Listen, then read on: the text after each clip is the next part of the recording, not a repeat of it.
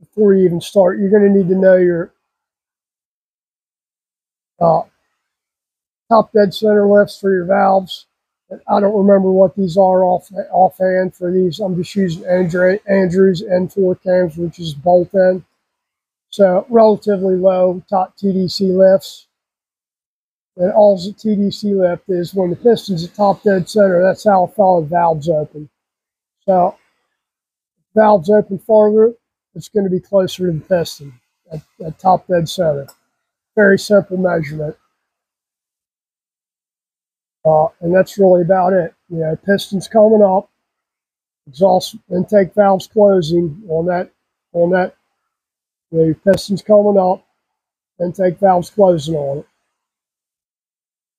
Pistons coming up, exhaust valves opening.